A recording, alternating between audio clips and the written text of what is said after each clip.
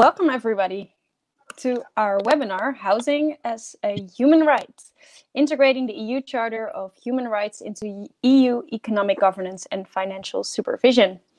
And I'm very happy to host this webinar together with my fellow Green MEP Ernest Urtasun and Maria Aldanas from FEANTSA. And I would also like to welcome Professor Padraic Kenna, who will give us a short keynote later on, and to welcome the members of our panel, Michaela Kauer from the city of Vienna, who was the coordinator of the housing partnership of the urban agenda of the EU.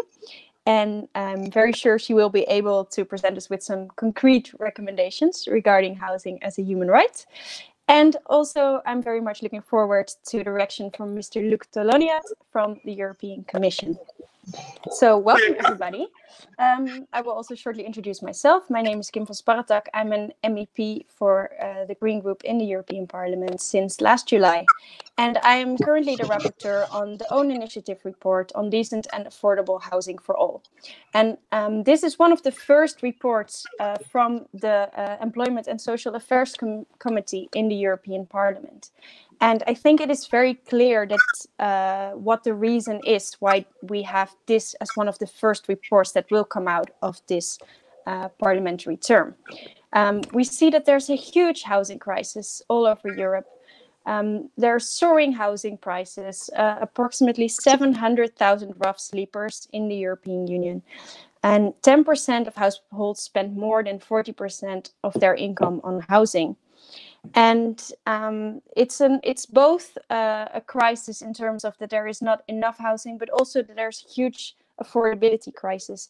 We see that housing has become an object for profit rather than a right to have a roof over your head.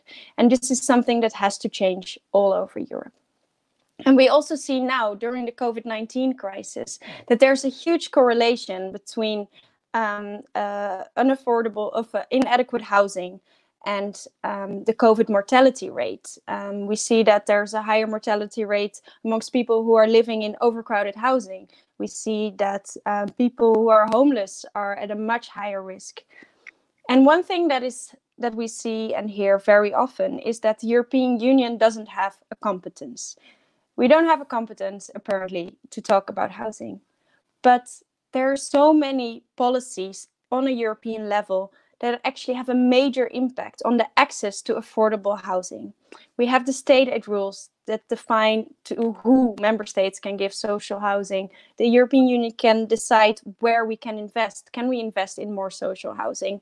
But also now when we're talking about greening the European Union, how much can we invest in the renovation wave, and how can we make sure that this doesn't become a renoviction wave where housing only gets more expensive, but rather that we make sure that people that can actually afford their houses better, that their energy bills go down, and they have a more secure place to live in and also a healthier life.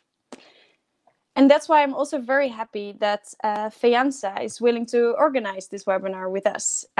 They have a huge long-standing record on fighting for adequate housing for the most vulnerable groups. And I would like now to give the floor to Maria Aldanas to give a short introduction of the great work that you're doing. Thank you, Kim. Hi, everyone. I'm Policy Officer at FEANTSA and coordinator of the Housing Rights Watch Network, an initiative that we've... Maria, we cannot hear you. Oh, okay, good. So that means that I'm muted? I just heard you, so it should work. Okay. Okay, now it works? Can you hear me now? No.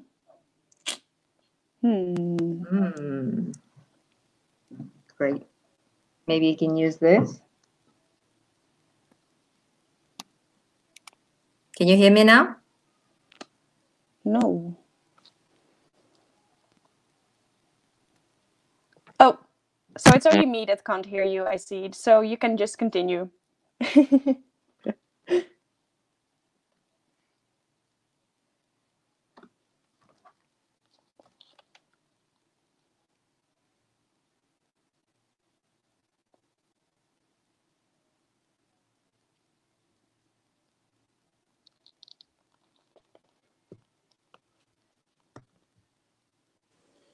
Maria, I think you're muted. You should unmute yourself.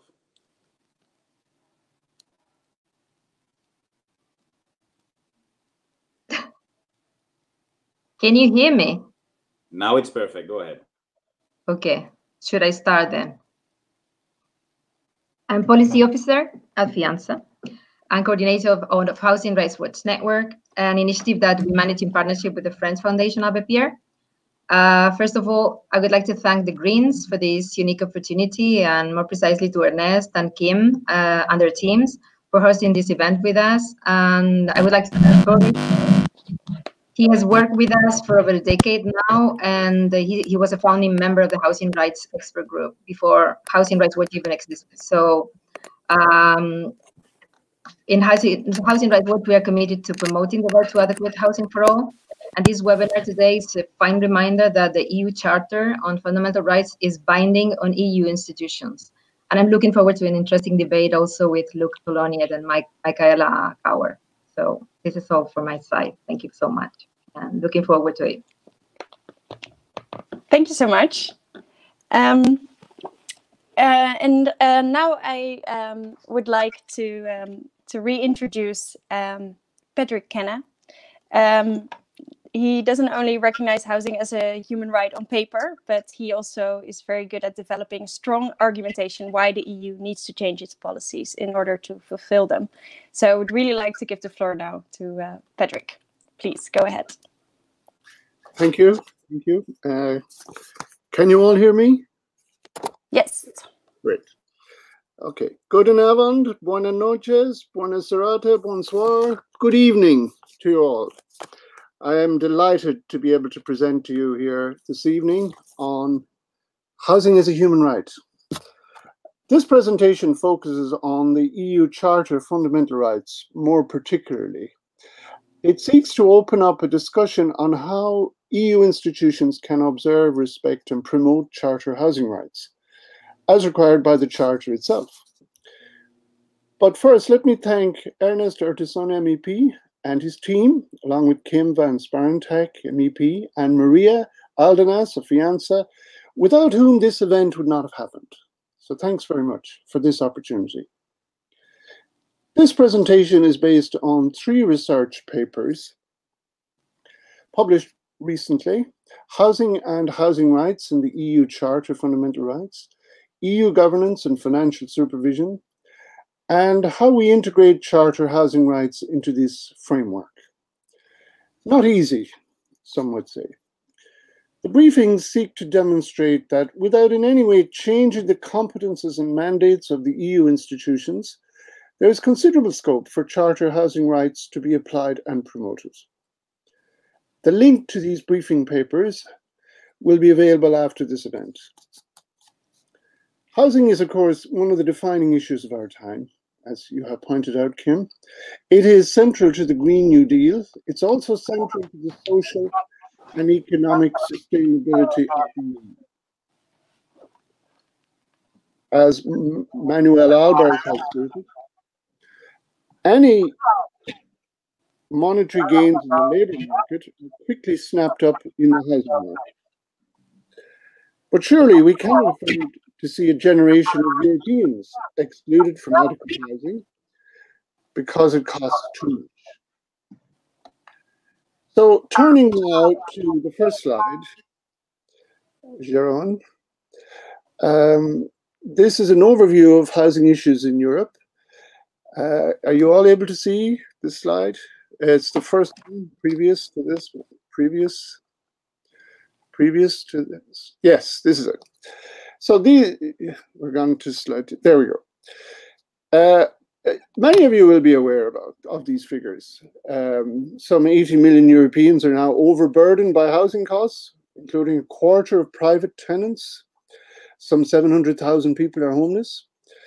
The European Commission and other reports show that lack of affordable housing in many European cities affects all sectors of society now, but particularly impacts on poor and socially excluded people, migrant workers and minorities. Next slide is, okay, can we go to slide next there? Yes. Okay, At the same time, however, house prices in the euro area have risen by 20% since 2016, setting the trend for rents and affordability. Even middle-class households are now unable to buy a home in Europe's cities. If we go to the next slide, we see every large European city has the same problems. The financialization of housing, privatization, individualization, social housing, has created an affordable housing crisis right across Europe, as Kim has pointed out. Today, many even question whether it's possible to provide a large level of social housing anymore, given the high land and development costs in Europe's cities. When 1 billion euro will only provide 3,000 homes, we need to address the question of why housing is so costly in Europe. Renovation costs, of course, are less, but we also have to ask, why are European banks and regulators fueling this situation? Now, I'm getting some feedback. I'm not sure if it's from my computer or from some other one. But let's go to the next slide on bank assets.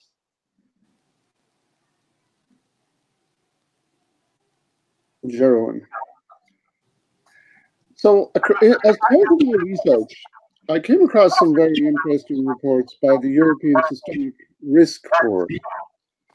And one of these shows that housing and real estate loans amounted to 70% of main bank lending in some member states, and over 50% in 12 Eurozone countries. The conclusion I have come to here is that housing is becoming the wobbly pillar of EU banking stability. And this land credit cycle, which has been written about by Ryan Collins and others, poses a risk to social and economic sustainability. Political and public responses to this are required now at European-wide level. And so turning now to the challenge of housing rights, which is our next slide.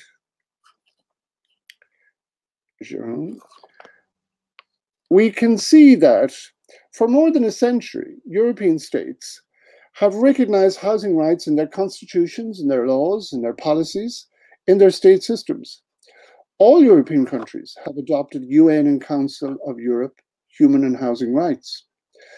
These oblige European states to ensure access to housing for all and to regularly report to the international monitoring bodies on how this is being achieved. More recently, the European Pillar of Social Rights has been integrated into the European semester. It was also endorsed by many of the incoming commissioners as part of their mandates at the end of last year. But this is a very important perspective. We need a European perspective. The actors in housing rights today are transnational regulators, European institutions, and in some cases, global corporations, rather than traditional duty-bearing nation states. And so that's why the Charter of Fundamental Rights is so important, because the Charter contains in it a whole range of housing rights, which we will see now in the next slide. And so I have here gathered some of the housing rights which have been codified in the Charter. Most of them are taken from international human rights instruments and European member states' provisions. You will be familiar with many of them, especially Article 34.3, which is regularly cited. The Union recognizes the right to social and housing assistance so as to ensure a decent existence for all those who lack sufficient resources. But of course, you all know that that is limited somewhat by its context, which is Article 153 of the treaty, the social inclusions policies. What many people don't refer to, which I'd like to draw your attention to, are Articles 33 and 36. 33 on the rights of families to enjoy legal, economic, and social protection has been interpreted to include access to adequate and affordable housing. Article 36 states that the Union recognises and respects access to services of general economic interest, and this includes social housing. While the finer definitions of this are being debated, there's no dispute on whether this article of the Charter is established in European law. The rights of older people, children, and people with disabilities are also significant here. The Charter, as I've mentioned, codifies all these rights, brings them into binding EU law in certain circumstances. And I want to look at those briefly in the next slide. So Article 51 of the Charter points out that, some of you will be aware of that, the Charter is addressed to member states when they implement EU law, only when they implement EU law. But of course, all EU institutions, agencies, bodies, and offices must respect the rights, observe the principles, and promote the application of the Charter. This is a key aspect of the Charter of Fundamental Rights. As the Charter does not grant standalone rights, it's this interpretive function which is so significant. And of course, this applies in the application of EU policies and regulations. And Article 33 and 36 are very significant here in the context of EU economic governance. Some institutions, such as the European Commission, have set out strategies for applying the Charter. Others have not yet addressed these obligations. And that brings us to the question of competences. And if we go to the next slide, we'll briefly look at the question of housing competences. Some of you will, of course, immediately raise your hand and say, housing is a member state competence. There is no EU competence here. I hear that all the time. My response is that member states, through the European Union, have developed a range of legal and regulatory measures which impact on and are actually constitutive of national housing systems. You will see some of them listed here: the rules on the internal market, public procurement, environmental protection, consumer protection, energy efficiency, etc. Construction products. Quite a lot of these are constitutive of national housing systems. But of course, housing finance has become a key European issue. EU economic governance impacts on the level and the nature of mortgage lending at member state level, non-performing loans, interest rates even, as well as the limits and costs of government borrowing for housing investment. As we know, housing serves a dual purpose, acting both as an investment asset and a consumer good, or home. The investment status has taken on a powerful EU dimension. Significant European supervisory and regulatory measures in this area actually now constitute the primary EU housing policy approach. That is, to protect banking assets under the rubric of financial stability.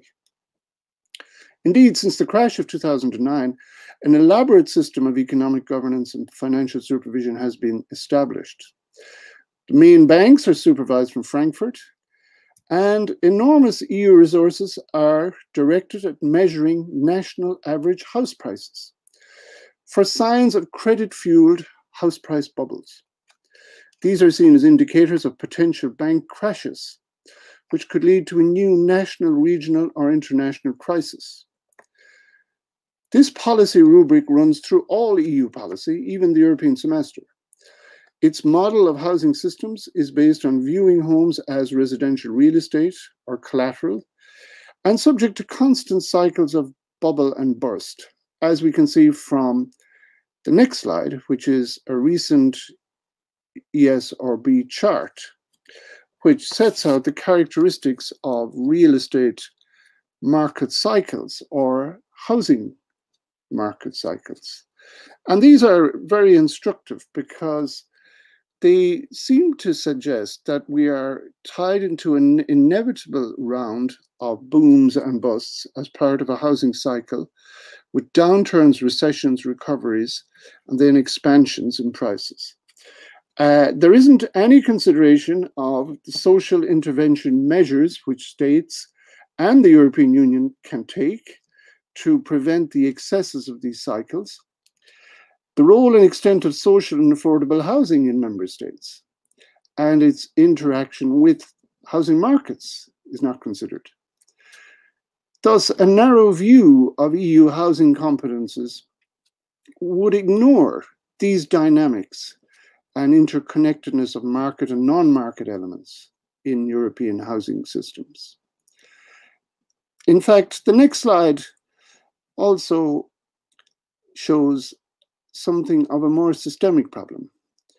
The way the ESRB classifies social housing as part of commercial real estate illustrates the difficulty in developing coherent EU institutional approaches to social and affordable housing. This narrow approach is not easily addressed, especially when the ECB monetary policy based on price stability or controlling inflation does not include house prices in its calculations. And then we go to the next slide.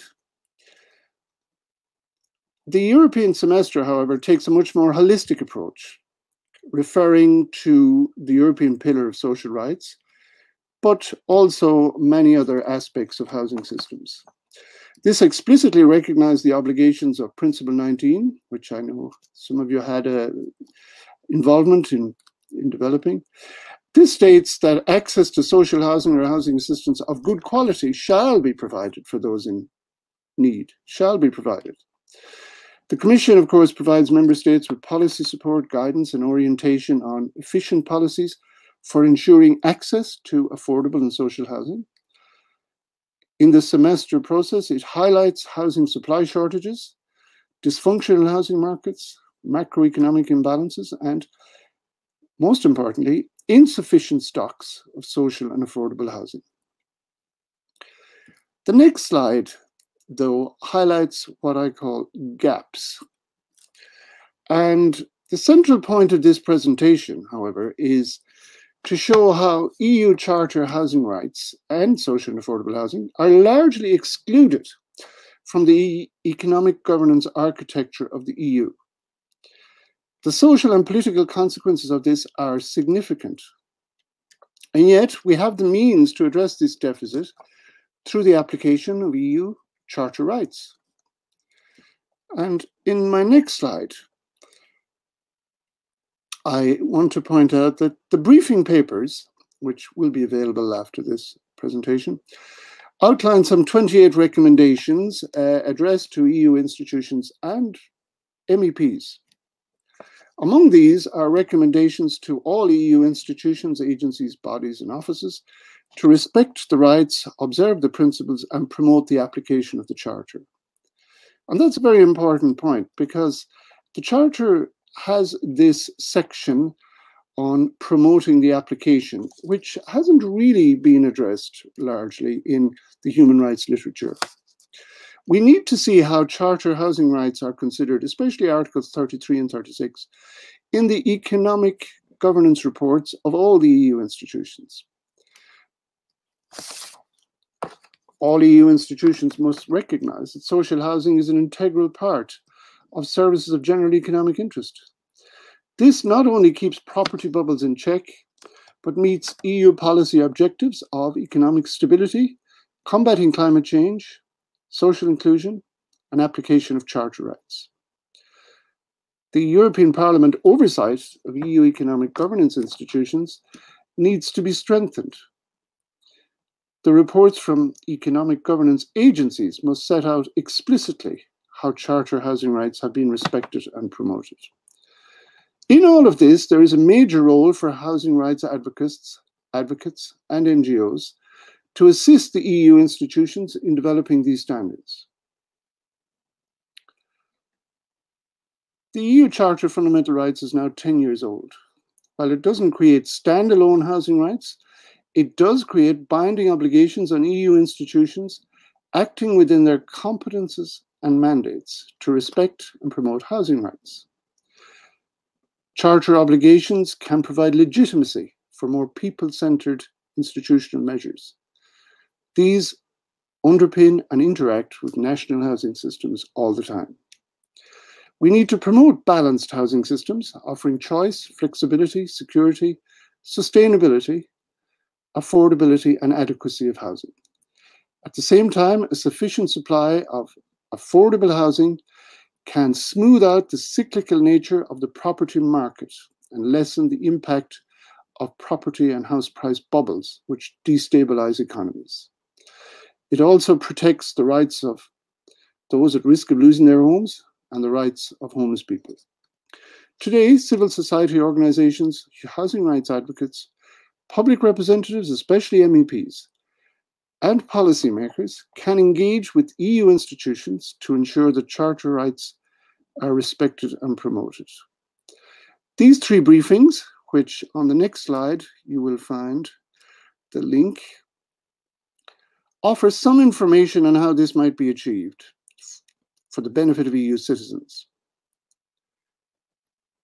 We must remember, it is the very possibility of elaborating rights, of developing rights, and not just supervising their execution, that sets the EU apart from other international bodies promoting human rights. So I hope you download the briefings, and thank you very much for your attention.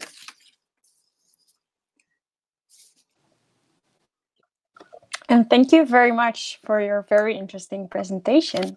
Yeah, I think now it's time to hear some of the responses from our panel. And also I would like to welcome the people watching from home if you have any questions to any of our panelists or to the professor, please leave them in the chat. So first I would like to ask a question to Mr. Teloniat from the Commission. Because when we hear this case for housing and the need to strengthen the right to housing in the European Union, I'm wondering what would it mean in terms of the recovery plan? Because homelessness and affordable housing are all absent so far. So is the European Commission considering in the framework of the different regulations that will complement the recovery plan to give relevance to housing policies? Can you hear me? Yes. Okay. Thanks for having me, and good evening, everyone, and thanks for your question. Maybe I'll just make a couple of remarks and then go straight to your question, and then leave time for exchange and debate with the other panelists and indeed other participants. First thing I'd like to say is that Padraic was very right to say that a lot of things have happened over the last 20 years that now shape housing policy through EU instruments. I started my career in the Commission 20 years ago at the time of the so-called Lisbon strategy. And back then, we were only dealing with housing issues in the context of a so-called open method of coordination on social exclusion. And it's really thanks to actors like FEANTSA and indeed the European Parliament that these issues are now taking center stage at European level. There's been defining moments in these 20 years. The Charter is definitely a cornerstone and a milestone. Padraic mentioned also the great financial crisis and how new instruments were developed at European level to prevent macro imbalances and draw the lessons from the crisis, where indeed the state of real estate markets led to bubbles that were unsustainable and threatened financial sustainability across Europe. And then more recently, Padraic also mentioned the European Pillar of Social Rights closer to us, which provides a renewed framework very much inspired from the Charter and updated in a way. So now the situation is such that indeed, while the primary competencies for housing issues are definitely with the member states and oftentimes very much at the local level, there is a whole range of tools at European level in the field of economic governance that directly or indirectly play a role. Padraic mentioned the European Semester of Economic Policy Coordination, and I think this is a very important tool to provide an integrated view, combining economic, social, and environmental perspective on a country, but also to account for the very wide diversity of housing markets, of situations, and indeed of competencies at national level. So this is a very important tool and a new tool. By the way, it's not just the country-specific recommendations that are adopted every year. We adopted a new package 2 weeks ago. It's also the annual reports, which we publish every year in the month of February, that gives a view, an informed view on each country. Padraic mentioned financial supervision. I don't go back there. I just want to highlight, since you're asking about financing, I just want to highlight 2 new tools of economic governance that are not always well known or well perceived because they're recently new. The first one is what we call technical assistance to member states, support for reforms. This is a new tool we started to develop in 2015 with a new service called DG Reform, which is basically here to help member states design policies. So we finance upstream the design of policies. And there's more than 1,000 projects that have started over the last years. And I can just quote an example of France now introducing a request for technical support to implement its 5-year housing strategy based on the so-called housing first principles, which is very dear to the heart of many actors here. So these are new tools, let's say supportive tools that have emerged and that we need to make good use of. Another tool is, of course, funding, and that links to your question. Most of you are very familiar with the action of the European Structural Investment Funds, so-called European Regional Development Fund, the European Social Fund, to support public investments, and these are very powerful tools. But there is also a new development at European level, which is to leverage private investment and mobilize cheap loans in support of infrastructure projects. And this was very much developed over the last years in the context of the so-called Juncker Plan, together with the European Investment Bank. And I'm thinking of the European Fund for Strategic Investments, in particular, so-called FCE. We estimate now that more than 500,000 social and affordable housing units have been built or renovated through this fund across Europe, with projects in France, Poland, Ireland, Spain, Portugal, Germany, and others. And these are very large infrastructure projects benefiting from financing through the EIB. But these are also very, I would say, more innovative and groundbreaking so-called impact-oriented projects for marginalized groups. I'm here quoting just an example, so-called Back on Track project in Belgium to help young people avoid homelessness. These are new tools that are, I would say, less known to a number of actors, which I think can inspire for the future. Now, coming to your question about the future and in this recovery plan, what could be the possibilities? What you saw there is indeed a tremendous effort to put additional money into a number of existing and new programs. There's a lot of money that would be driven to a new instrument called the Recovery and Resilience Facility, which would support so-called national recovery plans that would be presented by member states covering both reforms and investments. And I could well imagine, and it is indeed the ambition of the Commission, that this recovery plan should fit the broader priorities of the green and digital transition, including in the field of energy efficiency, housing refurbishments, urban agendas. These are typically the type of reforms that require a very broad investment. In addition to this so-called facility, we are reinforcing a number of programs, so-called structural funds. I mentioned it through an initiative called REACT-EU. We're also trying to boost the successor to the Juncker Plan. It is now called InvestEU, which has a specific window for social infrastructure based on the principles that I mentioned. So there's a lot of new possibilities. I mean, the plan is just proposed. We have to make sure that it is agreed before we can act on it, but it is a very ambitious new agenda. Let me just conclude with a few remarks about what's coming up. And I appreciate that there is a report being prepared by the European Parliament on these important issues. I just want to flag for everyone 4 work streams that will keep us busy this year, and I think on which we could exchange more in the coming months. The first work stream is the fact that the Commission has initiated a public consultation on a new strategy for the implementation of the Charter of Fundamental Rights. It is now confirmed in the work program. It's happening now. We aim to conclude by the end of the year. The second work stream is the review of the economic governance framework, what Padraic started to mention. We initiated a very broad consultation in February this year. Obviously, we were taken aback and we had to reschedule and postpone a bit the activities due to the ongoing crisis. But this is definitely an area where we are working on and consulting heavily.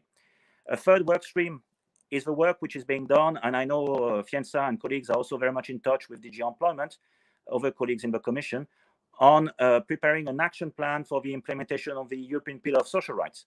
This is foreseen for 2021, and there's a public consultation at the end, finishing the end of November. And obviously, to come back to your point, the recovery plan is now, of course, key to everything we do. So we can discuss more in our exchange what aspects of the recovery plan could help boost these activities in the future.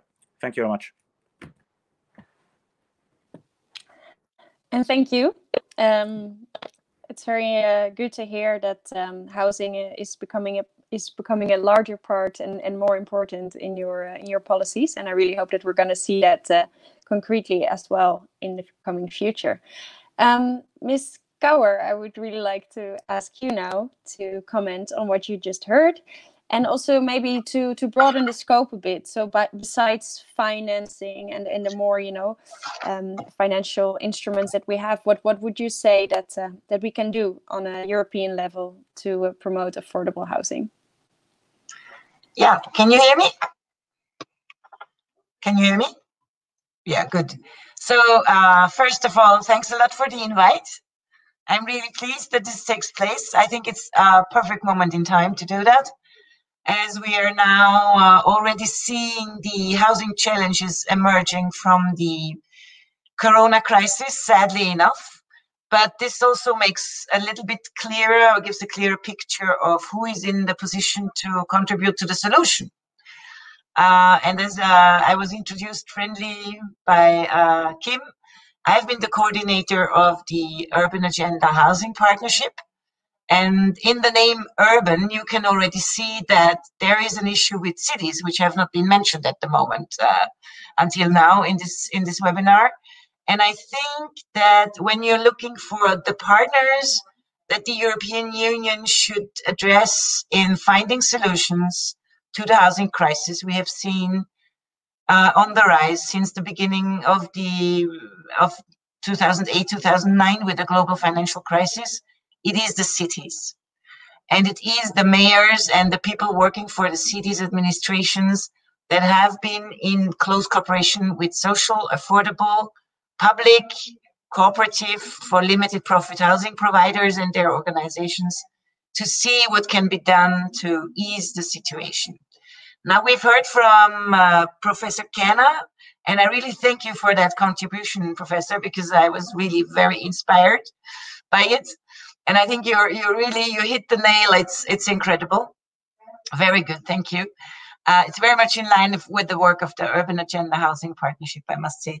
But looking into the solution side, what we can see now is a development where a lot of cities and even member states have adapted very strong regulatory measures, very heavy state intervention to take place. We have seen rent freezes, eviction bans, not in all countries yet. This is a regrettable thing. But if I would discuss this in the light of the Charter of Fundamental Rights and the Pillar of Social Rights, and with regard to the crisis we have now, wouldn't that induce, in fact, an obligation to the European legislator to provide for rent protection and for eviction bans in all the countries, in all the member states of the EU in this current crisis? If we know that at the moment, already 8% of households in the EU have been unable to pay their rent or mortgage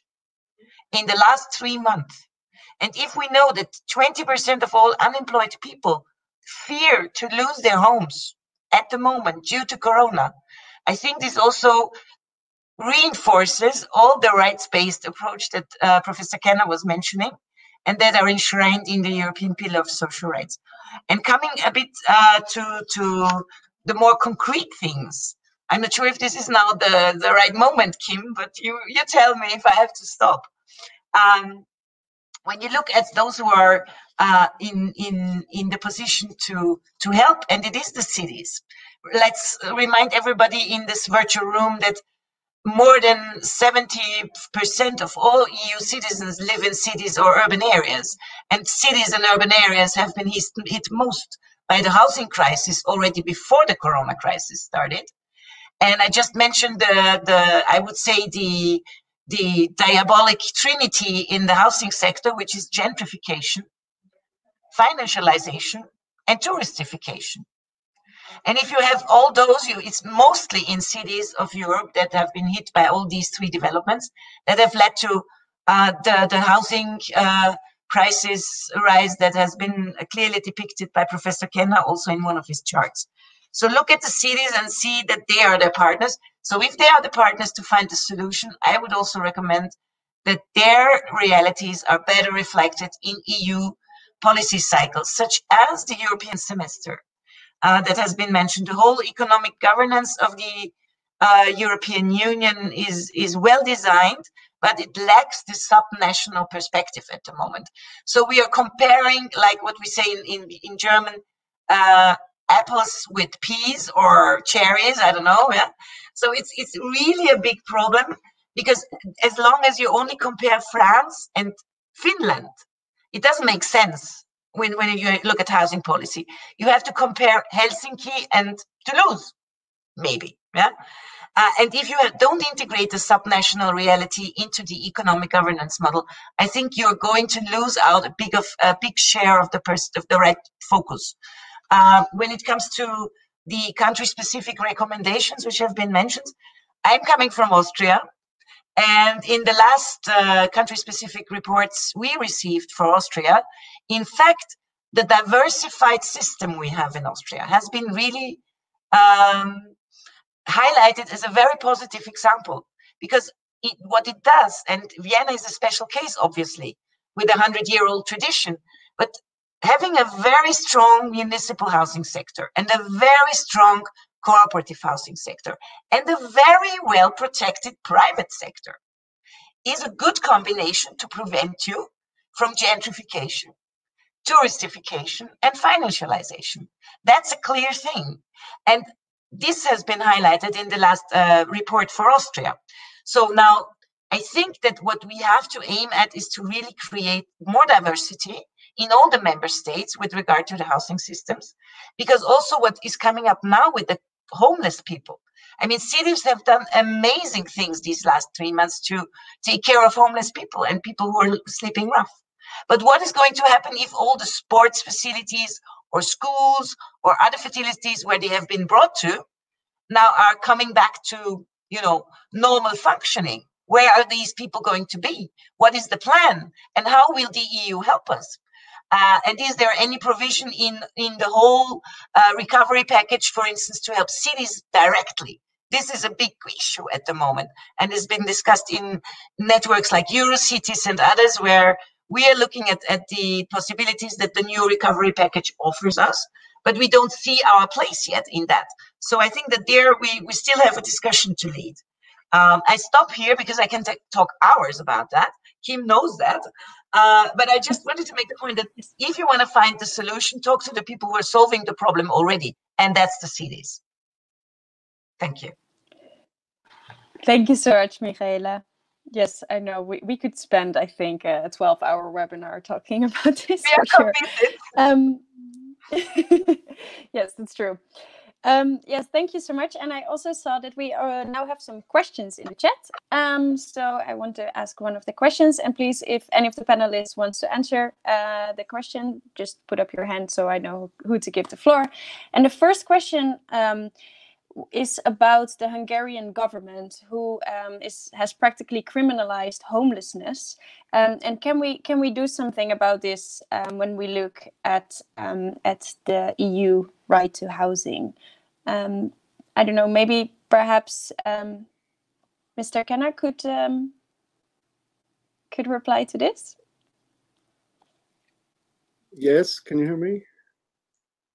Yes. Yes, I mean, there's a whole lot of areas where there are gaps This is what I say. There are gaps in the respect for housing rights, which fall between the competences at regional and member state level and the EU competences. And one of the issues is how you make housing rights enforceable for individuals. In other words, how do you remove, for instance, the criminalization of homelessness, especially where member states insist that they have constitutional rules which provide for certain things to be criminalized. How do you get beyond that argument to say that this is actually a wider social issue? It's a European-wide issue. We have European measures to deal with this, and that criminalizing homelessness, if it's in Hungary or if it's in New York City, in American cities, is not the solution. I think in many ways it's a political response. It's not necessarily something that we can do through European measures. It's very much a political response. It's also very much about empowering civil society organizations, housing rights advocates, and NGOs to raise the arguments in the appropriate places. Thank you. And we have another question. And it's about the role of the European Union to guarantee the continuation of building houses in the European countries during and after this corona economic crisis, because previous crises were disastrous for the building sector. Who would like to reply to this? Michaela? I think it's a very good question. So thanks to Katja, I think. Katja, who wrote that? Yeah, I can see you, Katja. I think the problem is not the role of the European Union is, as has been said, very limited because of this competence issue. However, investment is possible. And what we always have to see is that when it comes to housing investment, it's always a combination of several, say, finance strands. And one would be obviously what we can get from ERDF or ESF money, and that in good combination. So that's already one good little contribution to housing financing. The other is EIB financing. And I must say EIB is doing a great job when it comes to housing investments. And I think that here we should acknowledge also the way they do it, because they really have a clear approach that their housing finances are very, it's tenants, it's rental only, it's never for selling, it's with a clear protection of the rental, the margins, so there's clear limits to the rent caps. They have very concise rules, and they could be really serve as a blueprint for any other public, national, regional funding scheme for housing, I would say. So that's one thing. But what we should not forget, most of the share of housing finances will come from either national funding schemes, but also from those who use it. So the tenants, the people living in those homes which are being constructed. And I think when we talk about housing financing, it gets very abstract very often. I mean, it's about tax, and it's about banks, and it's about the way to control all of this. But we lose out of sight very often the perspective of the users who are contributing substantially to also the construction and financing costs. Because this, in another way, gives us a good argument for participation, for community-led projects, because also they prove to be economically wise, socially wise, environmentally wise, and have a good impact on social cohesion in the respective societies. And participation is also part of the, I would say, rights-based agenda that Professor Kenna was so outlining in his speech. I think that is really a thing, and here the EU has a role, because they can enforce or invite member states and other local authorities to set up housing schemes that are under this participatory approach, and that are under this community-led approach, and that are under this protective approach for those who are in the end using the housing schemes, which are funded with public money. Let's not forget that. Thank you. And Mr. Deloniat, you also wanted to reply? Yes. Thank you very much. No, just to add to what Michaela was saying, which is very correct, to flag that indeed the EU instruments, as I started to mention, have been considerably reinforced, and that as part of the recovery plan, you've seen a number of things happening already. First thing you saw, it was back in March at the start of the crisis, was a total flexibilization of the structural funds, enabling member states to redirect funding to urgent priorities, but also towards different regions. And that is always an opportunity for local and regional actors, of course, to make good use of that money. Now, looking ahead in the proposals that were made last week, I think it's important to see the potential of the instruments managed by the European Investment Bank, indeed, with guarantees from the EU budget. And Michaela gave very good examples of that. I mentioned the European Fund for Strategic Investments that have played a huge role over the last years. The successor to that is called InvestEU and would be also considerably reinforced with a social window to finance social infrastructure. This is meant to leverage private financing, and the potential is 50 billion over the next 7 years. At the same time, there will be a new generation of structural funds starting, a new ERDF, a new ESF. And what we have also proposed is to allow for flexibility to use part of that money in support of EIB activities. So to give flexibility to regional, national actors to use the money they have under the structural funds to support even more EIB activities. That is a choice for member states, that is a choice for regions. But this is extra flexibility to choose the right priorities. Of course, all of this will have to be discussed with cities, with regions at the national level, and the Commission will be there to facilitate that. Thank you. And I see we're already running out of time. So I would like to give the floor to Mr. Kenna to very shortly reply if he has any comments, last comments. And then I want to give the floor to Ernest to give his closing remarks. Thank you very much, Kim, and thank you all for participating. It's been very, very useful for me to get some feedback as an academic, because we write reports and we never know if anybody reads them.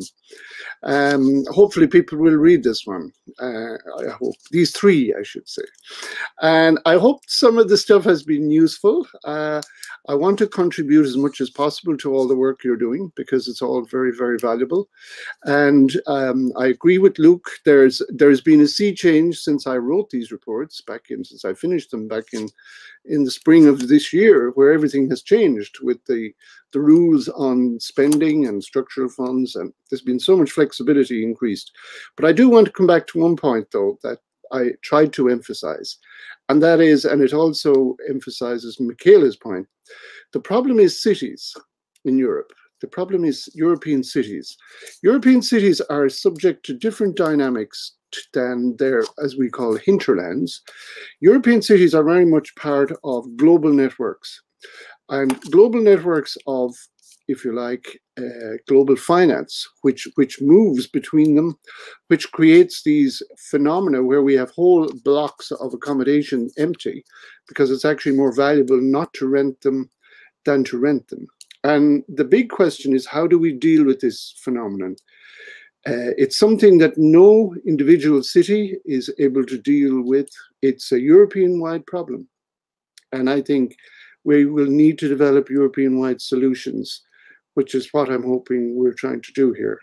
So thank you all, and that's my last comment.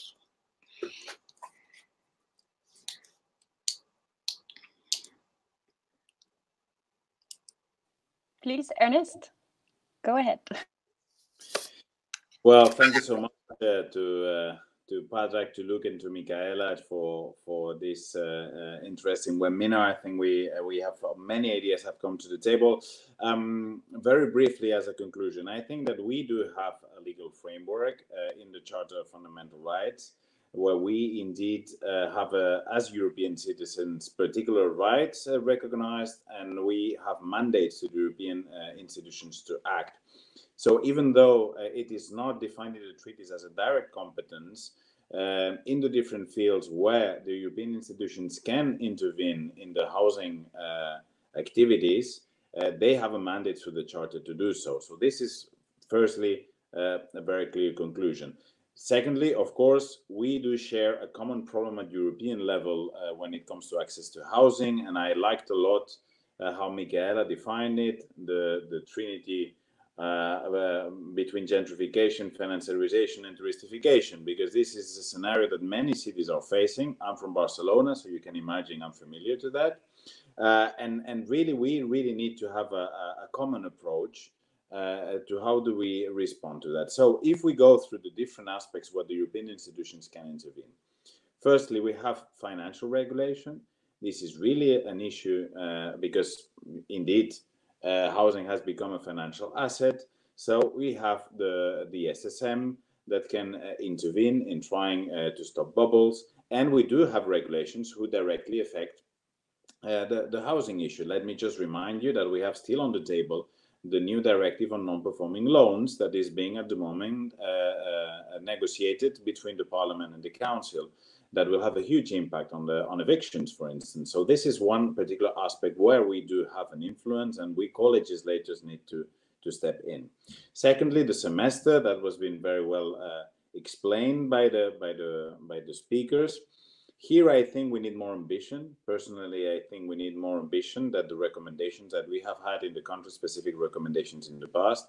Particularly, there is one issue where I think the Commission can at least make recommendation and share practices, and this is the different systems of topping rents that we have in Europe. Some have been successful, some have had more problems, but there is really an experience, for instance, through the Mietpreisbremse in Berlin and other cities trying to top rents. And here I think the Commission through the semester could really play a role in see what works and what doesn't.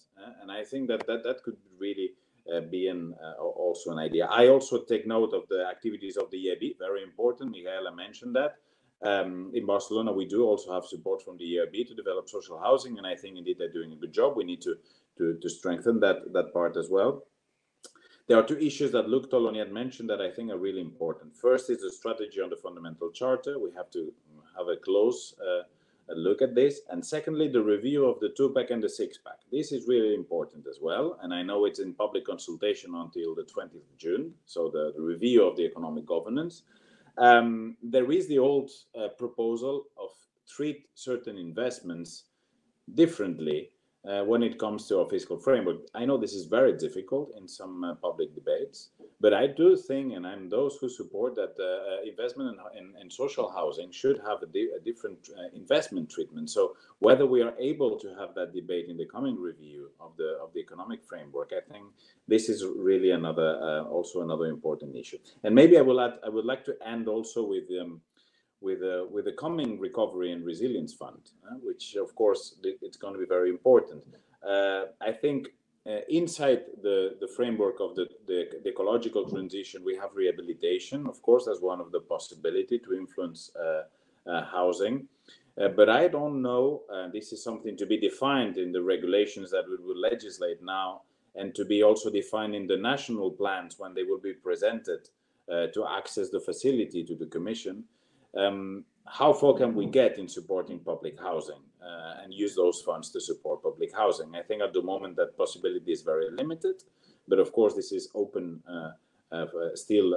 The package is on the negotiation, so this is also that maybe we should explore. So those are some of the ideas that I noted. I think that there's a lot of food for thought in everything that you said, and I would like to thank you again and everybody for putting very interesting questions as well from the audience. Thank you.